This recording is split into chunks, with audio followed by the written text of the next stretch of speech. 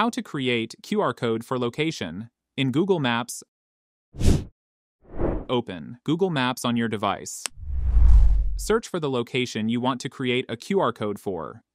Once you find it, click on the location to pin it. With your location pinned, a drop-down menu will appear. Click on the Share button. From the options, choose Copy Link to copy the link of your location.